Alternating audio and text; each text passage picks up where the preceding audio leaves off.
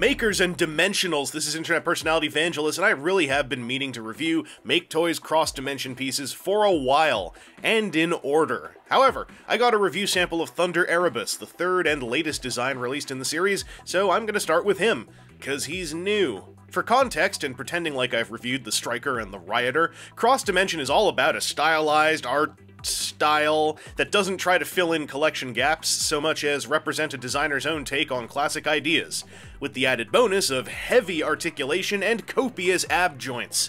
And Thunder Erebus is the evil black redeco of Striker Erebus, who actually hasn't come out yet. They released the Nemesis one first. But clearly this is inspired by the old Power Master Optimus Super Jinrai Prime concept. Thunder Erebus is a semi-truck pulling a big futuristic space trailer, a small semi-truck pulling a big, long, massive by comparison futuristic space trailer. The proportions are kind of weird here, but they do make the trailer look like it's some kind of friggin' super weapon.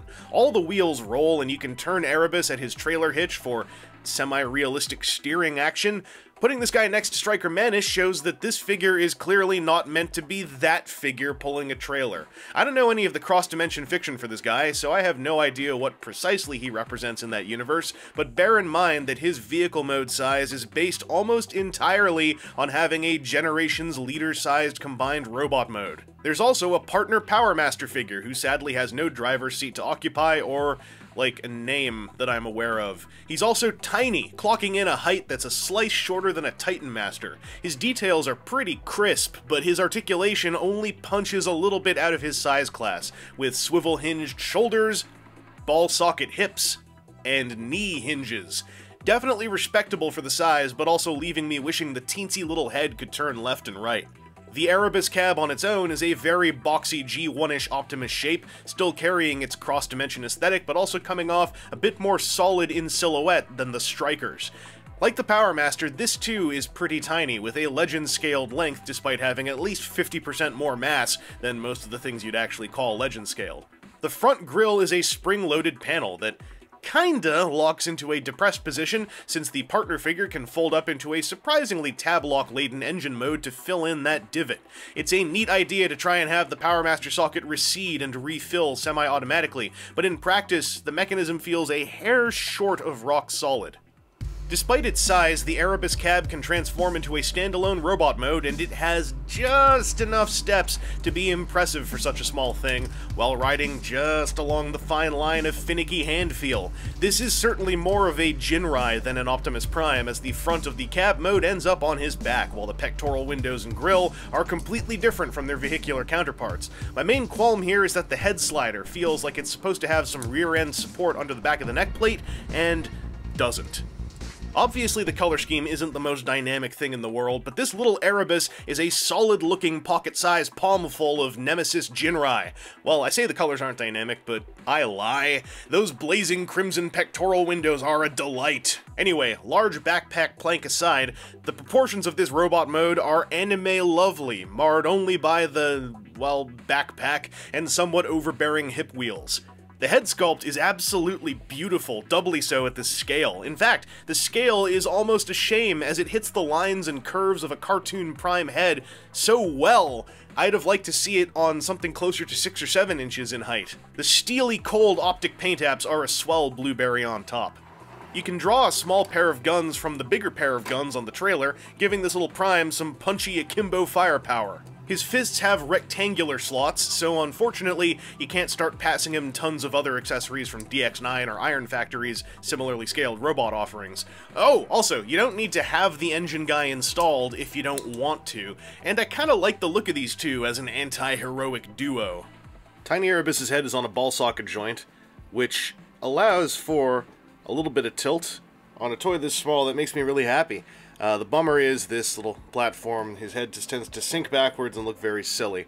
It's unfortunate because the ball socket joint is great for the size. That platform gets in the way of a lot. The shoulders can go forwards and backwards. There's a separate hinge to go outwards. And then there is a bicep swivel. There is a decently crunching single elbow joint. There is a wrist swivel with a platform attached to the bottom of the fist, but it hugs so tightly to the forearm and doesn't bump anything. Like, I'm okay with this for a wrist swivel. You also got a waist joint that doesn't work super well unless you take this backpack and just get it up out of the way. Now the waist joint totally works. Problem is now you've also got all this mush up here. The backpack can also like tilt and stuff.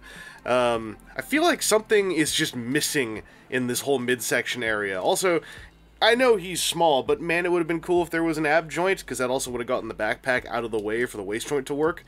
These hip wheels can swing down like this. Doesn't look helpful at first, but then when you kick them out sideways, they have enough space to allow for some perceptor kick factor. The hip skirts are fused to the hips, so when you kick forward, there's no impediment, and it looks real smooth and slick, and he can kick super high. There's thigh swivel and a knee joint with a deep enough bend at this size, especially to make me happy. The feet can toe tap a little bit, although the heel comes up with them. And then from the transformation, you've got a sort of an ankle tilt. It's a diagonal cut swivel, but it does help you do them kind of ankle tilted poses. So this guy, for a little dude, is very decently articulated. The only major bummers are the neck platform and just the way that something seems to be missing in this whole setup to allow for the waist joint to work. Because like that waist joint you don't use for anything else. After attaching the engine, if you haven't already, you've basically got to transform Erebus back into a truck, except for his legs, before preparing his trailer for their sinister super mode. And you can start doing that by removing all the weapons. The transformation takes your usual Super Jinrai Power Master Prime deal and adds a whole lot more panel interfolding, and I do mean inter and folding. That said, the arms mostly just do the predictable thing, albeit with more clever geometry than the original G1 idea. After that, though, you do really need to do things in a certain order. On the bright side, Thunder Erebus makes use of very smart tabs and slots to clearly communicate what's going on if you get lost. The trickiest part is once you get into the legs, and that's because the feet are full of engineering, and you don't actually need to use all of it right now. There's probably God Bomber type stuff in there, and Thunder Erebus is a trio, not a quartet. This bit also highlights my favorite part about the wheel segments, and how they have subtle and solid locking points in both modes that make them feel way less jiggly than one might expect once you've got them into place in either configuration. Now, take the 2/3 truck mode Erebus, fold up his secret backward second knee joint to tab his heels into the back of his cab, and slot him diagonally down into the awaiting cavity. If everything's compressed properly, the Thunderhead platform will close down happily on top. Also, add the double barrel cannons to the shoulders. You know you want to. It just doesn't look right if you don't. Take Super Jinrai Power Master Prime, run him through the cross-dimension style of anime mecha filter, and then give him an ebony nemesis paint job. Thunder Erebus is the result of that equation, and he strokes a lot of my aesthetic biases, and I don't really mind. It's cool to see a smooth and dynamic skeleton beneath such a bulky design, and coating it in surface detail sculpting certainly helps as well. The proportions are very skewed towards the legs, but not overblown so as to become disagreeable to me. There is a butt flap, but I think he wears it well. There are some outer leg flaps, but I think, well, I wish those hugged in a lot tighter. Also, all those wheels around the feet feel very cluttered, to say the least, regardless of their stability. Thunder Erebus has a striking head sculpt, full of Super Jinrai and nailing the particular curvatures of a Power Master Prime faceplate. It's also strongly complemented by the blazing red pectoral window panes just below. The whole color scheme sits on this design fabulously, in my opinion. The two big rifles can be stored on either side of the back plate. Not entirely sure how intended this is, as I sometimes have trouble getting the tabs and slots to play nice, but when it works, it feels right, and there's a picture of it on the back of the box, so I guess it's intended. The handles have got T-channels to slot down into Thunder Erebus's waiting palms if you actually want him to, I don't know, hold his guns and shoot them at things and people. Predictably. Thunder Erebus has got a ball socket head, which has wonderful free motion, wonderful waggle, nod, and loll. It's a great head. The arms are able to go forwards and backwards. A separate hinge lets them go outwards, and then if you move them forwards and backwards while they're outwards, the different axes does make things look kind of weird, but not super weird. Bicep swivel works. You have a single elbow joint. There's another elbow joint here that is ratcheted, and for the transformation you can use that for a double hinge and full curl. I just find I get everything I need out of this one for the most part. I don't usually need to get these extra couple degrees, but they are there if you want them. The wrists can swivel happily The fingers open on a knuckle hinge, and then if you really want to, you can leave the pointer finger out. It is just curved enough to probably work for a lot of people as a pointing finger, but just curved enough to bum me out. What doesn't bum me out, though, is what this guy's torso does, because this is glorious, especially for the thickness and chunk of this guy's whole body shape. Big clickety side-to-side waist motion, and then... yeah, man, just do this all day. This makes me real... His side skirts can go outwards like this, his forward skirts can go up like this, so as you can do all of your hip games. Lots of click for the kick. The butt skirt can fold backwards enough to get his leg far back enough for a walking pose. There's some softer, more buttery outwards click for enough of a close enough 99% Van Damme to make me feel warm and squishy. There's a thigh swivel that works. Clickety knee joint that curls this tight, but it's in just the right place to look good when the thigh is that big and the shin is that big. I like that knee a lot.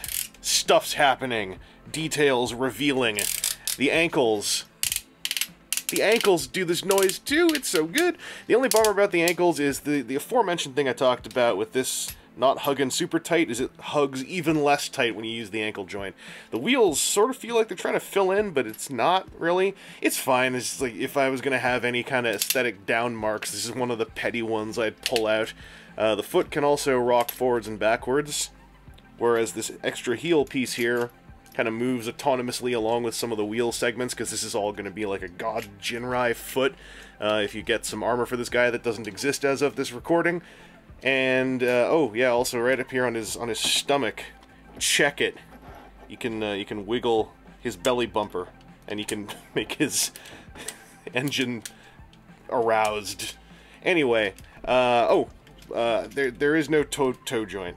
So I guess if you're gonna throw another demerit down, this guy can't toe, but he can do like literally every pose I've wanted him to do given his girth, and then he not literally could not do every pose I could think of because I did every one I wanted to, and I started to try to get crazy, and then I ran into a few little things like he can't toe, and these things are this guy's posability is great.